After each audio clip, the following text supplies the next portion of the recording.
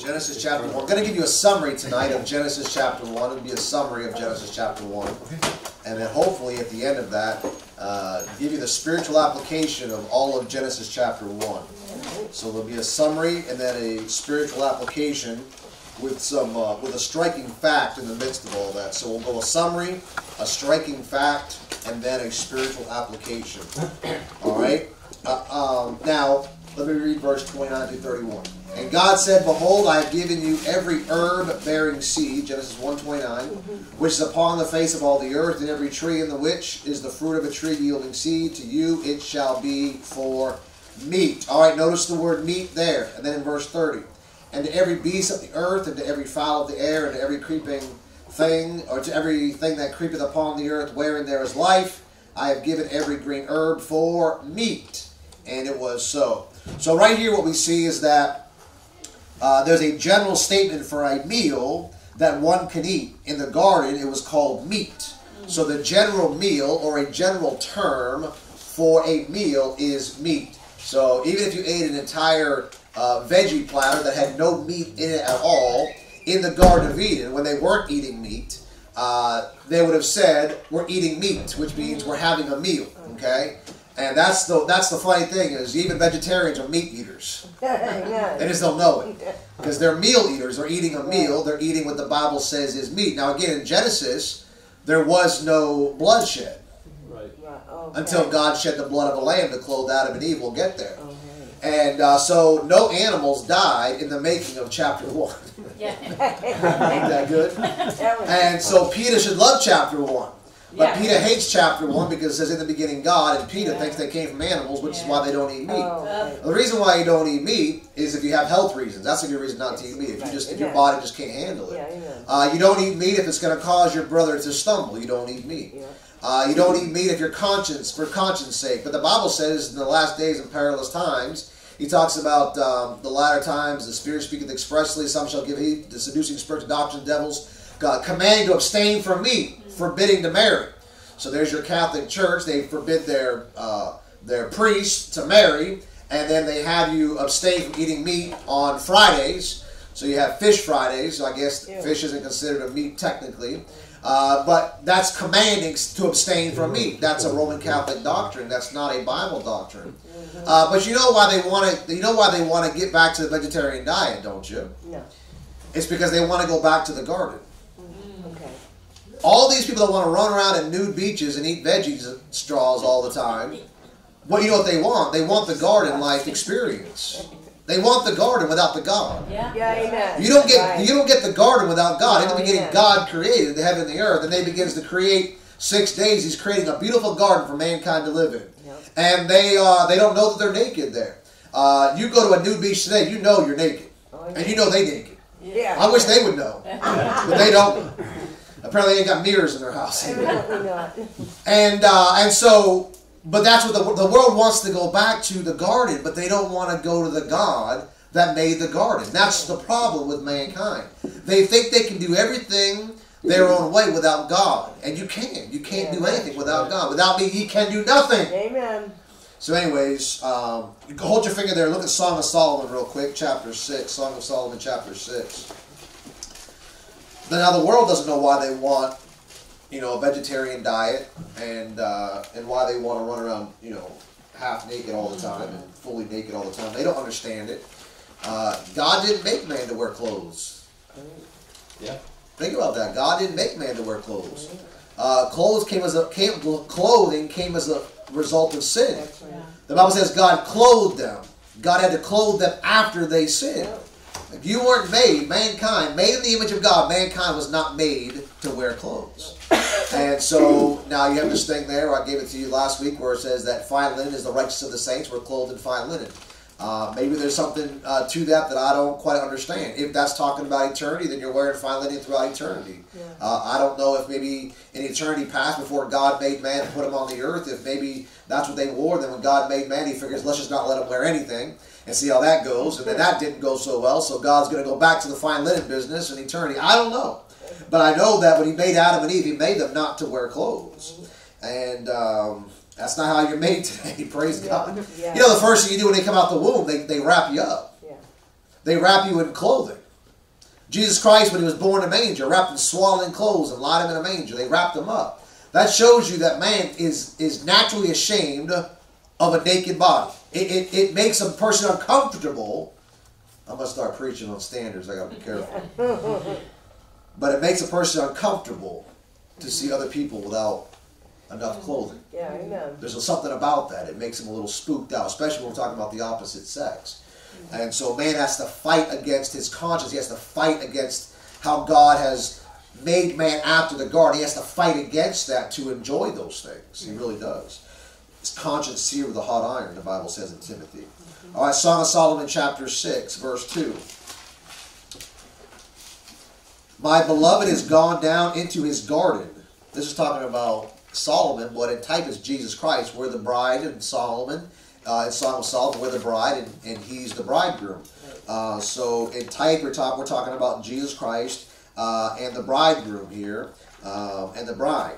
All right, my beloved is gone down into his garden, to the bed of spices, to feed in the gardens, and to gather lilies. I am my beloved's, and my beloved is mine. He feedeth among the lilies. That's a great picture of what it was like with Adam and Eve in the garden. You know what God was doing before sin? He was going down into his garden. Knows whose garden it is. Ain't your garden. Amen. I got a beautiful garden. Peonies came up today. I told you before. As soon as the peonies comes up, that means we're fixing to get a rainstorm. They just opened today. But that's not my garden. That's God's garden. Amen. I can't make none of those things grow. It's only God that brings the rain. It's only God that nourishes the soil. It's only, you know how you get peonies? You know what peonies need to open? They need these little six-legged, or how many legs they got? Six-legged creatures. Ants. What are ants got? 6 legs. Peonies need ants. Ants eat the flesh off the top of the peonies to be able to open it up. If peonies don't open, it's because the ants have eaten away and it gets dried up, and you'll see that peony is still in its enclosed, sort of like a cocoon state. It's all dried up. Wow. But the ants, when they get on that thing, God uses the ants, the black ants, to eat away at the outer layer to open up that beautiful flower. Now, I can't make an ant eat anything. No. How does the ant know to come to my garden, his garden, and eat those peonies so I can enjoy the fragrance for a couple days? And I'm telling you, when those things open, they are the most beautiful, sweet smelling. I mean, we're talking about a most fragrant perfume is peonies. And I got irises right next to that. I have no idea how the irises open. They look like, some kind of cocoon thing there. But this is how God spent his time. God made a garden, and he would spend time in it. You know, that's the... I really got to get off this thing. You know, that's the problem with the city. Oh, yeah. They say call it a concrete jungle. Nobody, I mean, unless you find a way to have a garden on your rooftop or on your balcony, there's no flowers. All you're getting is the smell of the exhaust back and forth, the smell of somebody's weed drifting out the window, the cigarette smell, all that junk that the world pumps, all that pollution that they pump into the air. People aren't used to, and they get around to a serene setting where y'all know about a garden, don't you? I mean, you know about a garden. You're dreading it. They don't know what to do out there. That peace and quiet, that serenity that's out there. They don't know what to do with that because they're used to all the honking and the sirens and the hollering and the crying and the wallering and all that stuff. They can't handle being out there in his garden. When God made it, man, he would just go down his garden and just sniff the flowers and sniff the trees and eat the fruit. I can't wait till we get back to that. It's going to be wonderful. Until then, I'm relying upon the ants. Look at verse 11. I mean, you read all of Song of Solomon. It's a love story. It's a love chapter. It's almost embarrassing to read it sometimes. It makes you blush. Song of Solomon, chapter 6, verse 11. I went down into the garden of nuts. Now we're talking about, this is California here. I went down into the garden of nuts to see the fruits of the valley. So that's your Silicon Valley right there. The valley of fruits and nuts. Right? See, God's got everything figured out in this Bible. I went down to the garden of nuts to see the fruits of the valley and to see whether the vine flourished and the pomegranates budded. You wondered what kind of things were in the garden. Looks like there was a pomegranate tree. There were nut trees or nut bushes or whatever that thing would be. There's fruits. There's vines. We know there's a vine tree there. It flourished. I mean, God dressed that thing beautifully. Amen. But then he gave it to Adam. Go back to Genesis 1. Then God gave the garden over to Adam and said, Adam, now you have to dress it and keep it. You see. And now I believe Adam did what he's supposed to do. I believe, Adam didn't have to put a whole lot of sweat equity into it because sweat was the result of the fall. Yeah, yeah. We saw that last week. Yeah. And so I don't know how much Adam and Eve really had to do. I'm in a perfect environment. Probably things are growing, so lustrously and so beautifully. He's like, Lord, help me cut back how much greenery and how much pinks and blues and whites and yellows are growing up here. Maybe the Lord knew how to stunt its growth. I don't know, but the Lord said, hey, Adam, you got to dress it and keep it. But he didn't break a sweat doing it. Not like your garden. You're probably out there sweating all day today trying to keep that thing from overtaking other things there. All right, now at the end of the chapter, it says, God saw everything that he had made, so everything in the garden that he had made, and behold, it was very good. And the evening and the morning were the sixth day. So what we find is at the end of the sixth day, God looks back at the end of the sixth day over all his creation, everything he had made, and he found it there to be what he says, very good. Now before this, it was just good. It was just good, except for the second day. You notice that in verse 8. That's the only day God says was not good. You see that in verse 8? In Genesis chapter 1, verse 8, it's the only day that God says it was not good. So something on the second day about outer space there, the firmament there, something about the second day was not good. I didn't cover that when we were there, and I'm not going to cover it now. But at the end of the entire thing, he does look back over everything, and he says it's all very good. And that's a blessing. Amen. Now, this is a summary of the entire 6 days of creation. All 6 days, he looks back and says it's all very good. Even if he didn't call the second day good, at the end of the day, he says it's all very good. All right, now the summary. Just like Jesus Christ summarized the Bible there, look, we can summarize chapter 1 as well. All right, Genesis chapter 1 is not only a history of the original creation, but also a reconstruction following a cataclysmic judgment after Lucifer's fall. We covered that. It pictures the new heaven and new earth that will be created after the great white throne judgment in Revelation 21:1. Revelation 21, Bible 21:1, he says, I saw a new heaven and new earth. So we know that in eternity, God's going to make a new heaven and new earth, just like in the beginning, God created the heaven and the earth. Okay? So in the beginning, God created the heaven and the earth. In the end, God's going to create the heaven and the earth. And what happened before the reconstruction is there was a fall of Lucifer, judgment upon the earth, and then God goes to recreating the garden and all that kind of stuff for those 6 days. Well, what do you get at the end of life, or the end of time there? You have the great white throne judgment, and then God recreating. You're working backwards what God was working forward. You see? Everything's full circle. So in the beginning, God created heaven and earth. Judgment fell. Recreation, garden. Man's fall, 6,000 years history. As we wind down, it's also winding back up. So we go to the rapture of the church, 7-year tribulation, 1,000-year millennial reign, battle of Gog and Magog, great white throne judgment. Satan is cast in the lake of fire, like Lucifer was cast out of heaven. Satan's cast in the lake of fire. Then what? In the beginning, God created the heaven and the earth. Genesis to Revelation to full circle Genesis. Okay? And so that's how the thing works. There's a circle of a rainbow around God's throne. So it's a full circle. God's working, as he works forward, he's also working backward.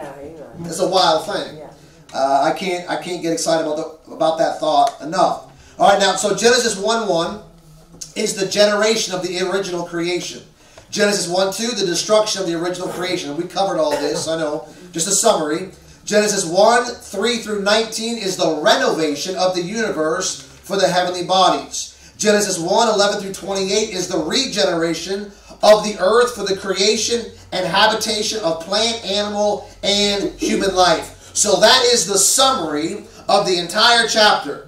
All right, as far as the progression of things as they happen. Those are the contents of what you find in Genesis chapter 1:1 through 31. Now the characters, there's 3 main characters, right, in Genesis chapter 1. The very first character you find, look at Genesis chapter 1. The very first character you find is Genesis chapter 1 and verse 1. And what does it say? In the beginning, what? God. God. Now we come over to Genesis chapter 1 and look at verse 26. Genesis 1:26. And again, I think you get 26 times the word God shows up in 31 verses. I think that's how it works out. Now look at what you get in verse 26. He says, and God said, watch it, let us make man. So what is that? That's the Godhead. Yes. All right, so you have three main characters that show up in Genesis chapter 1. And these three characters here begin with God. Well, let me just say the Godhead. Okay, the Godhead. All right, so the character is God, or the Godhead, and the Godhead is made up of how many characters? Three. God the Father, God the Son, God the Holy Spirit. You go over to 1 John 5:7. He talks about the Word, the water, the blood, which is the Father, the Son, and the Holy Ghost. Okay, that's the Godhead, or as we call it in modern day terms, that's the Trinity. Everything is a Trinity. Everything has a three to it. We're not going to get into all that, but you find the Godhead. Now, God singles out a specific portion of the Godhead in verse 2 for your second character. The earth is without form and void, the cataclysmic judgment, darkness upon the face of the deep, and the Spirit of God.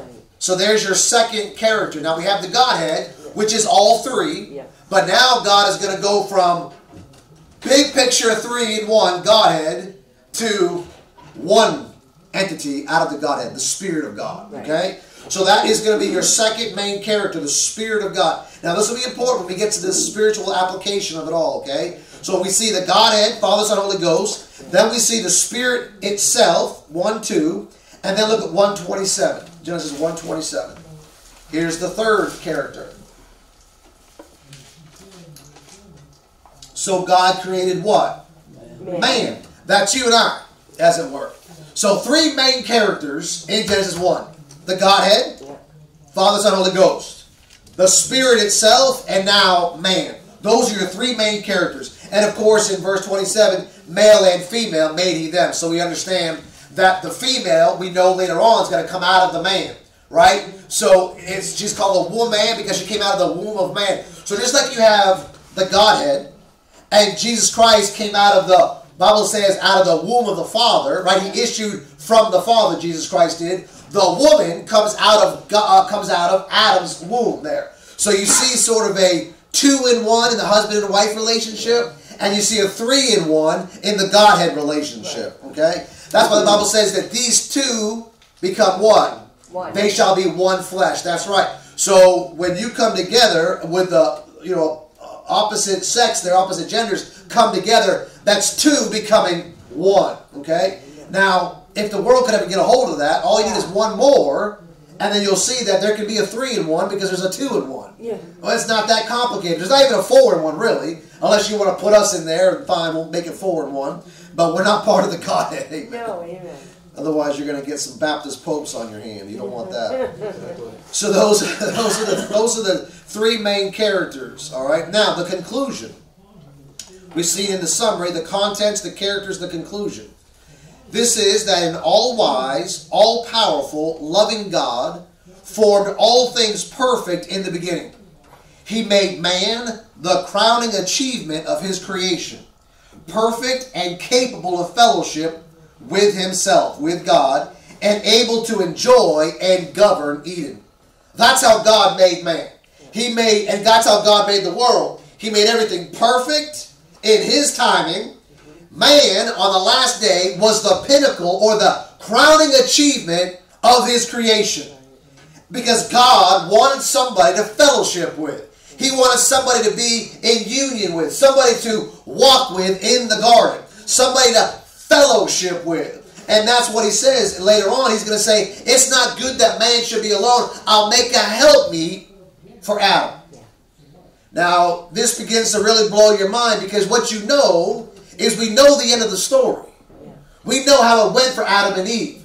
He's going to make a helpmeet for Adam, and she's going to bring him the fruit, and he's going to eat of the fruit. So the helpmeet becomes the hindrance meat, if you will. You see what I'm saying? But here, go one step further than that. I believe this. Now, this is a Jeff opinion, so you can just throw it out the window as soon as I say it. Ready? I believe God was alone in heaven. Now, there's Father, Son, Holy Ghost. Certainly, God is not alone. He's Father, Son, Holy Ghost. but he's still God. Right. An almighty, perfect being who had to just cast out one of his best angels in Lucifer. Right. And he's saying, well, now what? Okay. Let's make man in our image so we can fellowship with someone that looks like us. Amen. Yeah, amen. That has no fallen nature attached to it. Because again, you just lost Lucifer and probably a third of the angels. So now God's like, we need to make man to restore what was lost up here. In fact, that's one of the ideas, is that, I don't know if this is true or not, because it goes into Calvinism a little bit, but there's an idea out there that God made man to multiply, replenish the earth, because he knew one day he'd have to save mankind to replace all the angels that fell in the beginning of time. Yeah. That's an interesting thought. It is. Yeah. Now, here's the thing. I believe God was alone in heaven. I believe he was lonely. Now, not depressed, not discouraged, not in solitary confinement, not in sin. He wasn't up there taking medication for his, depression, anything like that. But I believe God was alone in heaven, and he wanted somebody to walk the garden with. Amen. Someone to go down there and smell the roses with. Listen, I don't like just going out and smelling the peonies myself. I'm always getting her out of something she's doing important to show her the status of the flowers. Yeah. Drives her nuts. I believe God was alone, so he said, let's make man in our image. But you know what God knows, being all-knowing? Is he knew that his helpmeet, Adam, Yeah. would sin, Yeah. and God would have to kick him out of the garden. Yeah. Just like he knew Eve was going to sin and bring the sin to Adam, and then Adam was going to sin, and then God would have no choice but to kill one of the animals that he had made, innocent lambs, shed its blood, to clothe and cover up Adam and Eve's sin, and send them out of the garden with broken fellowship. God knew that when he made man. And you know what God did anyways? He made you. Oh, amen. You know God saved you knowing what a mess you're going to make of Christianity? Yes, yes. You know God saved you and he knew that you were going to fall and falter and 70 times 7? Yeah. Yep. How often should we forgive our brother, Lord? He goes, 7 times? He goes, nay, I say unto you, 70 times 7. If I get the math right on that, that's 490 times. We should be willing to forgive. Even as God, for Christ's sake, hath forgiven. That is killing the most precious thing to you, just to clothe and cover up a multitude of sins. God knows all that. And he came and died for us anyways. Yeah. To clothe us in his precious blood. Amen. To clothe us in his love and in his fellowship, even though he knew we would not take full advantage of what he's given to us. And I believe God went through that same thing in the garden there. Almost as I could set it up for what he'd have to go through with his only begotten son. Don't forget, Adam was called the Son of God. Yeah. Right. And God lost the Son of God in the garden. And for a short time on the cross, the Father had to turn his back on his only begotten Son there on the cross. He says, my God, why hast thou forsaken me? For a short moment of time, God and man in that broken relationship had to turn his back on his only begotten Son. Just like in the garden, God had to turn his back on his only begotten Son in the garden, Adam, for just a short while. Yeah. Fellowship was broken. And I'm telling you, anytime you are in sin, unconfessed sin, unrepentant, disobedient, rebellious sin, you are hindering and breaking the fellowship with Almighty God, and you don't have the closeness that you need with God. And so he's saying, not my God, why hast thou forsaken me? But he's saying, my child, why have you forsaken me? Those are the three main characters. That's the conclusion. All wise, all powerful, all knowing, omnipotent, loving God formed all things perfect in the beginning. Made man the crowning achievement of his creation. Perfect, capable of fellowship, and able to enjoy and govern Eden. God had man working right out of the chute. Now here's a striking fact. Not only was Jesus Christ present in creation, being the second member of the Trinity, the Godhead, but creation itself was bound up with Jesus Christ as the Creator. Look at hold your finger in Genesis. Look at Colossians chapter 1. Not only was Jesus Christ just present, but Jesus Christ was the active creator of creation. So we'll look at Colossians chapter 1. The character within the Godhead that did the creating was the Word. In the beginning was the Word. Yeah. And the Word was with God, and the Word was God. In the beginning, God created the heaven and the earth. Who created the heaven and the earth? Who created the 6 days of creation there? It was the Word. Amen. And God said, let there be light. Amen. So who is it that's speaking? It's the one that speaks. It's the Word. It's the Lord Jesus Christ. Amen. Before he's known that, he's known as the Word. Amen. The Son of God, the second member of the Godhead. He is the Creator. Not only is he part of creation, but he himself is the Creator. Amen. Colossians chapter 1, look at verse 15. And this makes sense because we know what he is to you and I, spiritually speaking. Colossians chapter 1, look at verse 15. Actually, look at verse 15. Speaking of Jesus Christ, we have redemption through his blood. That's got to be Jesus, right? Yeah. Even the forgiveness of sins, that's Jesus. Father, forgive them. Verse 15. Who, that's talking about Jesus, Jesus is, who is the image of the invisible God. Who's the invisible God there? Well, it's the Godhead you can't see. Most closely connected to the first member, the Father. Who is the image of the invisible God, the firstborn of every creature. For by him, who? Well, the one who's the image of the invisible God, the firstborn of every creature. For by him were all things created, that are in heaven and that are in earth, visible and invisible. Whether they be thrones or dominions or principalities or powers, all things were created by him and, notice, for him. Everything God created was for him. Verse 17. And he is before all things. In the beginning was the Word. In the beginning God created. Say, when did God show up? He's always been. Amen. When did Jesus Christ show up? Well, as the Word, he's always been. He wasn't Jesus Christ manifest in the flesh until he was born of Mary. Right. But in the status of the Godhead, he always existed. Okay? He's before all things and by him all things. Because it says he's the head of the body. The church is the beginning. Notice the beginning, the beginning, the beginning, the beginning. Who is the beginning? The firstborn from the dead. Resurrection. That in all things he might have the preeminence. Watch it. For it pleased the who? The Father. That in him should all fullness dwell. So that's talking about the Father-Son relationship. So God made everything through his Son, the Word, the Lord Jesus Christ. Look at Hebrews chapter number 1. So the million-dollar question is, who created everything in the 6 days of creation? The million-dollar question. If you ever get it on some sort of, biblical Trivial Pursuit, which member of the Godhead created everything? Well, it's Jesus Christ. Amen. More specifically, it's the Word. Amen. It's the Word. That's why the Bible says the Word became, the Word, Jesus Christ, became what? Flesh. And dwelt among us. So the Word, in the beginning was the Word. Yeah. That's God the Son. In the beginning was the Word. And the Word was made flesh. That's him becoming man out of Mary's womb. That's what that is there. That's why the Bible says in 1 Timothy 3:16, it says God manifests in the flesh. Right. Okay, that's the Word manifest in the flesh. That's Jesus Christ. Amen. All right, Hebrews chapter number 1, and look at verse number 3. There's a lot of verses on this, but we're just going to look at 2, then get back over to Genesis. Okay. Hebrews 1:3, it says, who, speaking about the Son in verse 2, who, being the brightness of his glory and the express image of his person, actually we need to back up to verse 2, sorry. It says, hath in these last days spoken unto us by his Son. So God speaks to us by his Son. Why? Because he's the Word.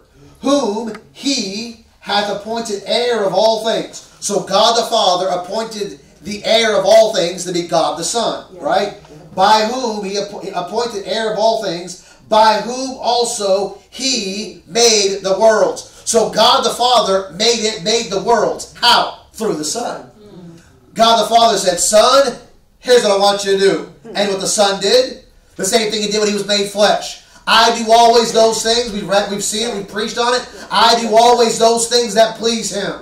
He said, I came not to do mine own will, but the will of the Father which sent me. Father, I have lost none except that one there, the son of perdition. He says, Father, I've kept thy name, I've kept thy word, I've fulfilled the mission, I've fulfilled your will, I've done all that you sent me to do. Yeah. Because in the beginning, I was making the worlds. In the end, I'm trying to heal the world by being the Lamb of God which taketh away the sin of the world. So in the beginning, he was doing those things the Father told him to do. He was obedient from the beginning. Amen. That's the idea. He's the perfect, go back to Genesis, he's the perfect pattern for you and I to follow. Yes, amen. Obedient from the beginning. Always doing those things which please God. But you know what you don't do? Always those things that please God. And so let me ask you a question, church. What should you do when you don't do those things which are obedient to God? Ask forgiveness. Repent, ask forgiveness for. Exactly.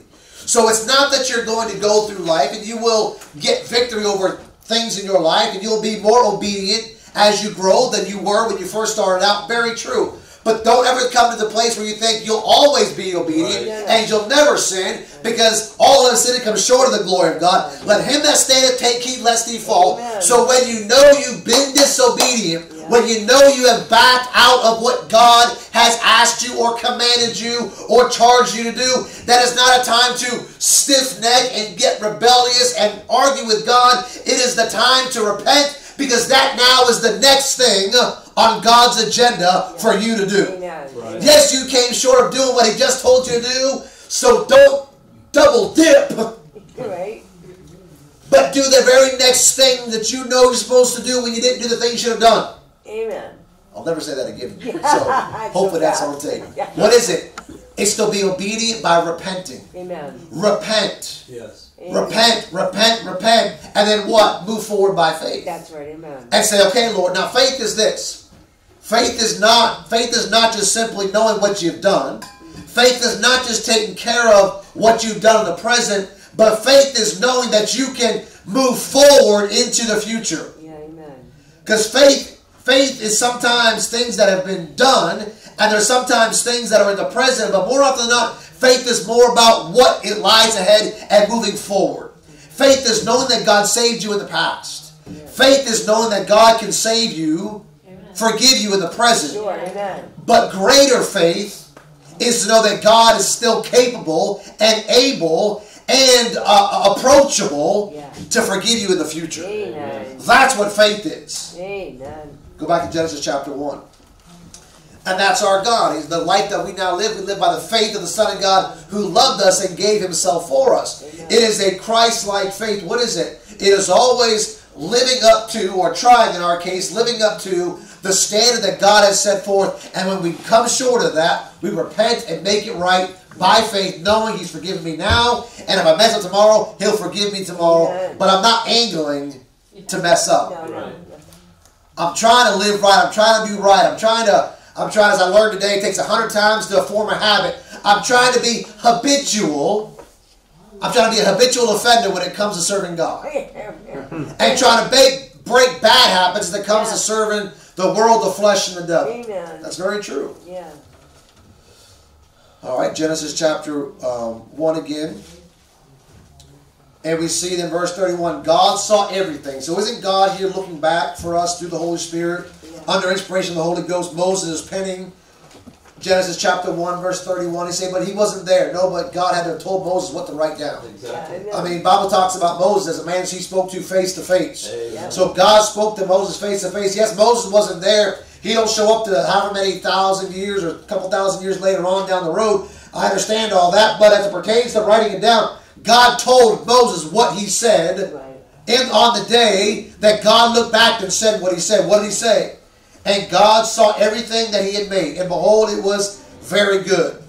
You know what God did there is God stood there, looking back on those 6 days, watching those whales, right, Brother Mike, watching those whales that the NIV don't got, watching those whales come up out of the ocean there and slap the tail down, and all those sea creatures going in and out of the water there, and all the birds flying. He's watching Adam and Eve just in perfect harmony and perfect union, smelling the roses, and God's looking back at all that, and he's like, man, that's so good. Yeah, amen. That's very good. Very good. That's the summary of his life as we know it. Yeah. What was life like for God before? I don't know. I don't know. But I know what life was like for God on these 6 days, because he tells us that every day, except for the second day, he thought it was a good thing. And that last day, he looks back over it all, and he says it was very good. So here's the spiritual application. You ready? We serve an all-wise, all-powerful, almighty, all-loving God, Amen. who created you and I perfect in His image on the day of our new birth. On the day that we were born again, we came in contact, as Adam and Eve did, as the birds, as the creatures, as the stars, as the sun, as the moon, as the heavens, as the grass, as the trees, as the herb. We came in contact with an all-wise, all-powerful, all-loving, holy God on the day that we were made perfect in His image, on the day of being born again. Amen. Now, I don't know what you thought about God before that. Maybe you didn't think a whole lot about God. Maybe you were an atheist, maybe you were agnostic, maybe you just were religious, but you didn't know God the way you know God today because of the way you met God on a specific time in your life when you called upon the Lord Jesus Christ, believing His death and His burial and His resurrection would save you. On that very day, you got saved by an all-wise, all-powerful, all-knowing, almighty, holy, all-loving God, and for the first time ever in your life, you were made perfect. Amen. Say, me? You say, you don't know what I did. I don't care what you did. Oh, amen. And quite frankly, to be crude about it, He don't care either what you did. Amen. Right. Because He says your sins, not that He'll forget them, because if you can forget your keys, you can find your keys. Yeah. He says, I will remember them no more. Amen. God chooses not to remember your sins. Amen. He didn't simply go, whoops, I lost your sin somewhere, like I do when I can't find the keys, or my sermon, or the bulletin. He chooses never to remember your sins. Amen. They can't even come into the presence of an almighty mind. They're not allowed back in. Amen. See of God's forgetfulness. Yeah, that's right. You got to stew on that a little bit. Yeah, amen. Who you were before you got saved. It says the ones that love me the most are usually the ones that I forgave the most.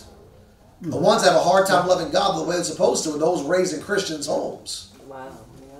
On the road, missionaries or pastors' kids or evangelist kids, because they grew up in an environment of Christianity all the time. God is always present, shoved down their throat half the time, and they got to learn to love God outside of the home, outside of their parents, outside of what's been forced on them. Whereas a lot of people that get saved later in life, nobody's ever loved them. Nobody's ever told them about God. They were raised in broken homes. Moms that didn't live up to the standard they were supposed to live up to. Daddies that didn't provide, didn't care, didn't raise, didn't discipline, forsook, forgot, drunks, deadbeats, jerks of the fathers that didn't provide anything for the children, and children grow up outside of the home of that kind of stuff there, and they wait till God, they find God, and when they meet God, they finally hear about love for the first time. Amen. Almighty, all-powerful, all-knowing, infinite love. Amen. What a wonderful thing. Yes, amen. Now the characters that were present in the history of your spiritual regeneration should be you. Amen. You didn't get saved if you weren't there. Yeah. Right. You can't. Nobody can, say a prayer for you, or be baptized for the dead, as the Mormons believe. They got this pool there, and the reason why I'm so big on genealogy is if Uncle Joe wasn't a Mormon, well, we better get baptized for Uncle Joe to make sure we get him out of wherever he's at to get him into wherever we want him to be. Or they say prayers for the dead. Or they put money in the coffers for the dead to get their loved ones out of what used to be called purgatory. I don't know what they call it anymore. I'll tell you where you were if you didn't get saved, is you're in hell this morning, this evening. And ain't no amount of prayer, no amount of baptism for the dead can get somebody out of hell once they're there. That's right. Amen. And anybody there tonight would not want you to go. No. Because there's a story of a man in hell, a true story of a man in hell. In Luke 16, he goes, I got 5 brothers, number of death. I got 5 brothers. The man in hell never said, let me out. Nope. Because he knew he belonged there. Amen. Listen, if you've got moms or dads or brothers or sisters or aunts and uncles or grandmas that are in hell right now, they know they deserve to be there. Now, you're up here weeping and crying over them because you don't want to see someone you love, a friend, a best friend, a long-lost friend, an enemy even. You don't want to think of them there. But if they're in hell right now, their words would not be, let me out. Their words would not be, I don't belong to be here. they know they deserve it. And they wouldn't ask to get out if they could. You know what their number one cry would be? Send the light. Oh, The gospel amen. light. Because that man said to that man there, he says, I got 5 brothers. Go and tell them, lest they also come into this place of torment. Amen. The plea of every unsaved man in hell tonight and the lake of fire in eternity will be, go and tell someone that I love about Jesus and give them the gospel so they don't end up in this horrible place. So you had to be present there for salvation. If you weren't there, you're not saved. Amen. God had to be there. Yeah. All 3 members. Yeah. Because God the Father so loved the world that He gave His only begotten Son. Yeah. So all 3 members have to be present at your salvation. And then lastly, the Spirit has to be present because the Spirit is the one that does the wooing and the drawing, what we call the convicting. Right. Yes. And then once you're convicted of your sin, once you realize the vile, defiled, reprobate nature of your sin and that you are going to go to hell for all of eternity, once you recognize the sinner that you are, then you recognize through the Holy Spirit's convicting you of sin and of righteousness and of judgment to come. When the Holy Spirit convicts you about that, at that very moment you drop to your knees and you say, Lord Jesus, save me. Amen. I know I'm a sinner on my way. You died for me and you rose again to keep me out of this place. Save me. At the moment you pray that prayer in faith, the Holy Spirit's present. Amen. Because He has to be present. Yes, He does. The Godhead's present. Yeah. They can't go anywhere really without one another. The Holy Spirit does this. 1 Corinthians 12. He baptized you, Yeah. 1 Corinthians 12, into the body of Christ. Amen. That's why you see the Spirit of God moves upon the face of the waters. Again, your body's made up of like 80% water. God's always moving in your life. Amen. God, every unsaved person out there, God's moving in some way, shape, or form on them to bring them to salvation.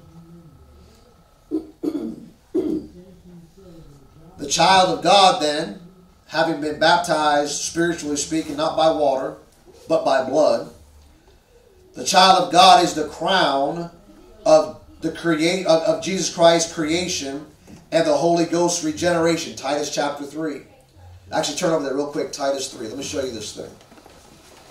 You see, you understand that when you understand the picture of Genesis chapter 1, the original creation, the fall, the recreation, the regeneration, the Spirit of God there, you get a beautiful picture, as I preached about when we first started Genesis, a beautiful picture of your conversion, a beautiful picture of coming into this world a little baby, growing up to be a 13-year-old rebellious teenager, knowing that you deserve hell, and getting born again eventually someday, and then God regenerating you by the Holy Spirit, baptizing you into the body of Christ through the death, burial, and resurrection of the Lord Jesus Christ. But Titus, which is after 2 Timothy there, Titus says this in Titus chapter 3, verse number 4. Or verse 3 says, for we ourselves also were, this is what you were before you got saved. See if you can find yourself in the list. If you can't, then you're not saved. Titus 3, verse 3. For we ourselves also were sometimes foolish, disobedient, deceived, serving diverse lusts and pleasures, living in malice and envy, hateful and hating one another. That's who you were before you got saved. And if you didn't recognize that was your condition, you can't get saved until you realize you're lost. Amen. Nobody is saved unless they first realizes that they have a lost condition to be saved out of. Nobody is born into salvation. You are born again into salvation. And you have to get born out of these things here. The works of the flesh. The foolish, disobedient, deceitful, malice, hateful things of life. You have to recognize that's who you were. And once you recognize that's who you were, then you can recognize what you need. Yeah, amen. But after that, after you recognize you were a sinner on your way to hell, but after that, what shows up? The kindness and love of God, our Savior, toward man appeared. Whoa! That'll get you a little excited because that's what you were. Yeah, amen. And you know that's what you were. I don't care how old you were. I don't care how young you were. You recognize in your flesh, in your depraved nature, that's what you were. Yeah. And if not for the love of God and the kindness of God appearing to you, Amen. Amen. A sinless man appearing to a sinful man. God, who can't even stand in the presence of sin, for a second there stood in your presence saying, will you have me? Amen. Will you have me? Arms outstretched to show you how much He loved you. As far as the east is from the west there. Head and feet stretched out to show you from the north to the south. He can save anybody. The kindness and love of God, our Savior, toward man appeared. And then here's what happens if you don't believe that. It's not by works of righteousness which we have done. See, it's not your garden. It's not your garden, it's His garden. Not by works of righteousness which we have done, but according to His mercy. You know why you got saved? Because God had mercy on you. Amen. Now listen, God will have mercy on any sinner that calls out. It's not like, well, how much do I have to call out before God has mercy? Listen, one sinner and a plea to God for salvation, and Almighty, all-knowing, all-merciful God has mercy on that sinner. Amen. If you want to cry out for extra, to get to the front of the line of somebody else, by all means, cry the louder. But can I tell you that God's ears aren't stopped up? Yeah. God's ears aren't plugged up like yours and I's get. God's ears are unclogged ears, and any sinner who knows his sinful condition, who calls upon Him by faith, wanting salvation, God, who is all-merciful, all-knowing, all-powerful, and all-loving, will save that sinner, because He doesn't want to put anybody in hell. That's right. Amen. You think He was there wanting to kick Adam and Eve out of the garden? He didn't want to do that. No. But He had to, because Amen. law has to be condemned when the condemner breaks that law.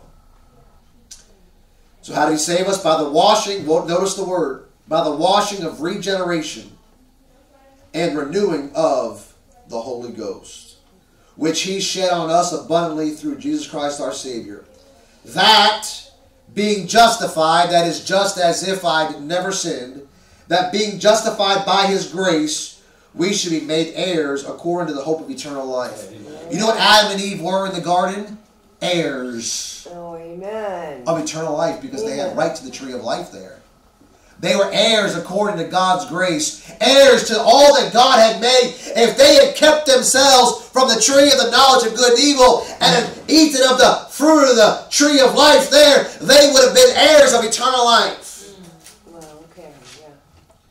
You know what you got when you got saved? You got justified. You got all of God's grace, and you became the heir of eternal life. That's what you got. You know what you are? You're the crowning achievement of His recreation, if you will, and regeneration, if you will. He saved you just like He made Adam and Eve. He saved you and made you perfect in His sight, just like Adam and Eve. Fully capable of fellowship with Him. Before you got saved, you could not fellowship with an almighty God. No, amen. You could not fellowship with God until you got saved. That's right. Any more than Adam and Eve could fellowship with God until He made them. And when He made you, just as He made them, He made you with the sole purpose of fellowship. Also, He made you so you could enjoy, sister, as we talked about last week, you could enjoy your salvation. Amen. Do you think that Adam and Eve walked around the garden like this? No. I think they might have been smiling. Amen. I think they might have been skipping through the tulips. Yeah, I bet he was. I think they might have been prancing through the prairies, if you will. I think they'd have been rolling down the hills of the lilies, amen. Yeah. I think they would have had a little bit of a hop, skip, and a jump to their step, all for that God had given them when nobody else could give them that. Amen. A Christian should not be miserable. Amen. Now, you live in a miserable world. Yeah. But you don't have to be miserable. Think of all the blessings that God has given you in spite of who you are. Right. In spite of what you were. In spite of what the world is throwing on you all the time. God's been more good to you than bad to you, because God's never been bad to you. No, Amen. amen. That's right. That's right. Even on days where you think He's being bad to you, let's just say that were true for a second, all the good should far outweigh Yeah. any Absolutely. thought of bad. You know the Bible says this? You know how a man gets saved? You ready? The Bible says that the goodness of God Yeah. leadeth thee to repentance. Oh, amen. You know that's how you'll get over some of the sins in your life that are besetting sins. You realize how good God is. Yeah. And you get to focus on how good God is. It makes you realize if God's so good, then I should probably honor a God like Yeah, that. amen. I should probably love a God like that. I should probably knock off my foolishness and strive for obedience. Strive for righteousness. Strive to do things that are pleasing in His sight because He's so good. And when you are in the midst of a besetting sin, it should lead you to repentance and realize how good it is to even forgive you of what you're doing right now. Yeah. He made you. He saved you, perfect in His sight. Fully capable now of fellowship with Him. When we are fellowshipping with Him, we are coming short of what He made us for and to do. We should be able to enjoy and govern our lives under His control, the Holy Spirit. Romans chapter 6. Not only are you His creature in Christ, but you are bound up in Him as your Creator and Savior. In Him is hid all the fullness of the Godhead bodily. Amen. He says, made unto us wisdom, righteousness, and sanctification. We are hid in Christ, and Christ is in us. Therefore, we are wrapped up and bound up in Him. Amen. He is not only our Creator, He is our Savior. Amen. Now here's the thing. You ready? The summary. Yeah. At the end of your life, like at the end of 6 days of creation, at the end of your life, what will God say when looking back over the years of your regenerated life? Will it be very good, or will it be in vain? The Bible says He created you not in vain. Right. Amen. Amen. He said your labor is not in vain That's right. in the Lord. Yes. Listen, I want God to look back. Now, again, we're not going to bat 1,000.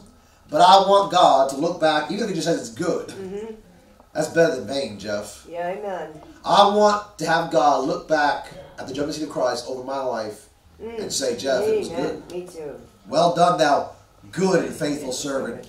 I don't want to say, you miserable, boring loser. Yeah, no. I don't want that up there. No, me neither. I want God to look back at the work He did in my life, and I want to know that there were moments in my life, times in my life, where I honored Him, I pleased Him, I did those things which are pleasing in His sight. The old dear saint of God once said this, only one life will soon be passed. Only what's done for Christ will last. Amen. It'll be very good. Yeah. Amen. Amen. Let's close with a word of prayer. Steve, why don't you, I'll take a question after, sister. Yeah. Steve, why don't you close this? I'll get Kate's question then. Lord, I just thank You for the Lord, the Scriptures, Lord, that You're able to reveal to us, Lord, through the Holy Spirit, Lord, that we're able to see these things, Lord, through the light. But Lord, pray You just minister to us, Lord, Amen. through it, and Lord, help us to not forget it this week, Lord, to be Amen. able to keep our Bible study going, Lord, to be able to see these things openly that You'd have for us. Lord, and I pray You be with people that are traveling, Lord, Yeah, not amen. here or not able to be here, Lord, that want to be. Lord, I pray You just help them, be with them in Jesus' name. Amen. Amen. Keep Mike and Kathy in Yes. prayer still. I haven't heard from them since Monday, but just keep them in prayer. And Miss Kay, you got a question? I was, kind of a question or, Yeah. So, when, when the Lord is saying that He made everything and it was very good, Yeah. that's a judgment call, Yeah. right? So, and Sure. at the end of our life is the judgment, Yes. so that's the Good. judgment, Judgment seat of Christ. right? For us, it's the judgment seat of Right, Christ. That's right. right. That's right. Just- That's good. Yeah. Excellent. Yep, that's exactly right. Yeah, amen. Yep, it'll be a crown, Yeah, crowns and silver and gold and precious stones everywhere. amen. Like cherubs, cherubim.